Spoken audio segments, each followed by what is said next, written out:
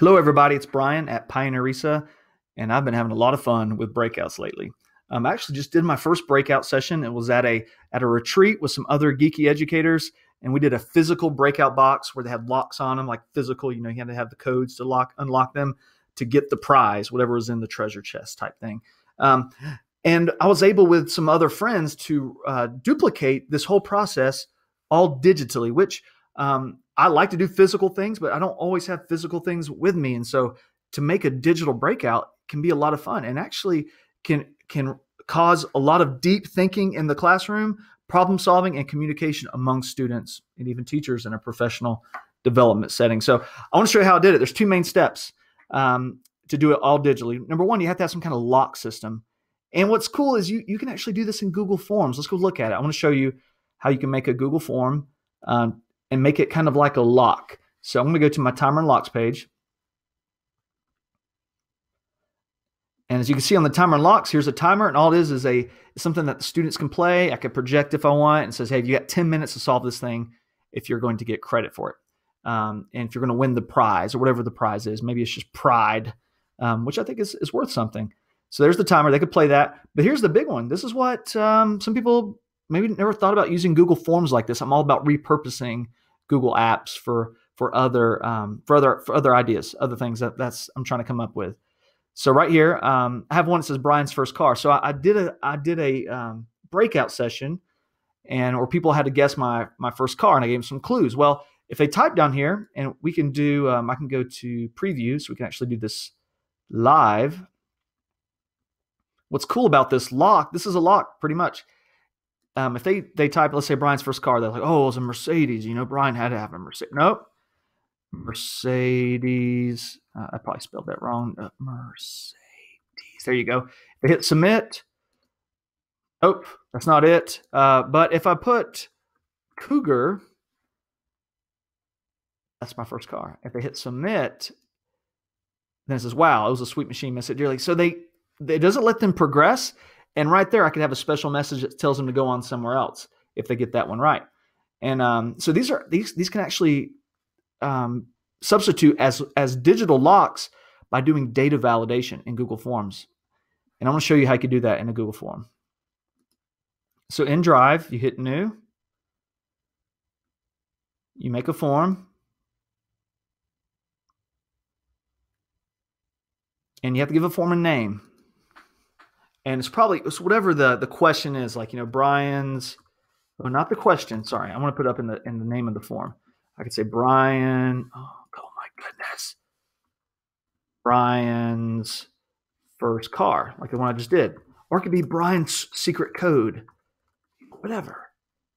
Brian's secret code. And the question needs to be a short answer. All right. And we need to require it. And there will be no name of the question.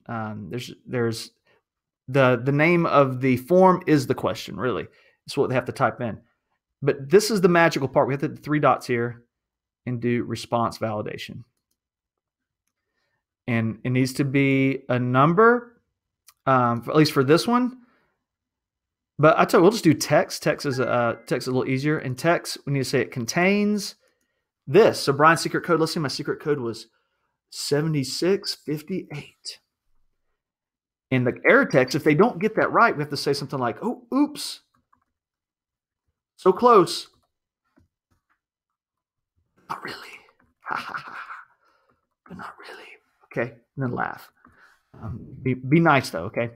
So if they don't put that number in, they're going to get the error message until they get the right number. So you make that, looks good, make sure your settings are good, that whoever's allowed to take this, you're knowledgeable. So right here it says restrict to Pioneer RESA users.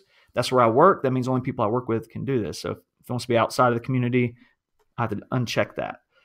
Right here, and it says presentation. This is where you can say, when they do it correctly, you can say, hey, good job.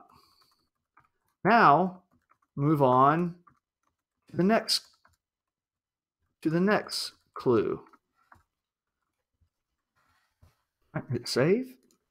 And there we go. We made this thing. So that's cool. I mean, this right here is like a lock. And if they don't get that right, they can't see the secret message or go on to the number two clue.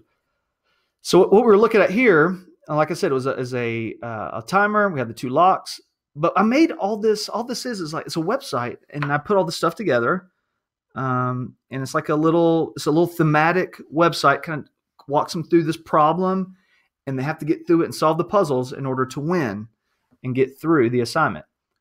You can see I'll go to my second puzzle. This is the one, yeah, right here. We'll go to this. And so I made this in a Google site, and I said, "Who are you?" Oh, because I had a story about me in this situation, a story about me, and I lost my memory. And so people have to tell me how I met my wife. And so I gave some people some clues down here, and there's some chickens, a restaurant, and Zorro. Well, if you know me, if you know me at all, I met my wife at a Zaxby's drive-thru. Okay, it's a great place to meet the ladies. All right, and so Zaxby's is what's going to break the lock on the timer, but they'd have to figure that out. That could have been a math problem. It could have been some really cool math problem using movie characters, pictures, whatever you want to do. They could have had to watch a video, analyze data. I want to show you how to make the Google site, and I'll be real brief. So new, more, Google Sites.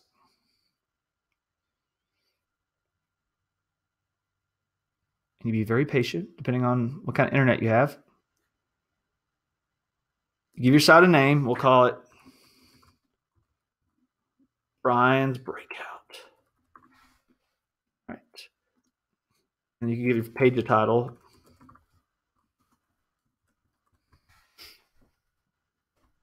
Let me show you how I added that form. It's easy. It's awesome.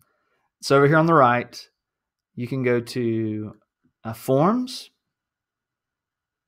If you click Forms, you'll see it under Recent, and there it is, Brian's secret code. You click it, hit Insert. There it goes. You can make it half the page if you want. You can do a couple codes there. You can scroll down so they can see the Submit button. All right. And they have to guess that. So, and you can make a separate page for all your locks. You know, that's how I did mine. You know, I made different pages. So for my puzzles were on a separate page. My start here was like the whole thematic. What is this breakout about? And they had a page called Timer and Locks, and that's where all this stuff was. All right, all the timer and the two locks. But that's how you add a form. And so you could have made another page just for. I'll do it for you just for a second right here. So Pages plus, and you call it Timer and Locks. And this will also add to our home menu. Watch this. There it is, Timer and Locks. And you could add your forms here as well as a timer. There's a YouTube option here, and you could add a YouTube video there as a timer. So hey, there's enough there to be dangerous. You can make this as complex as you want. I know some very creative people. I know people who like a challenge.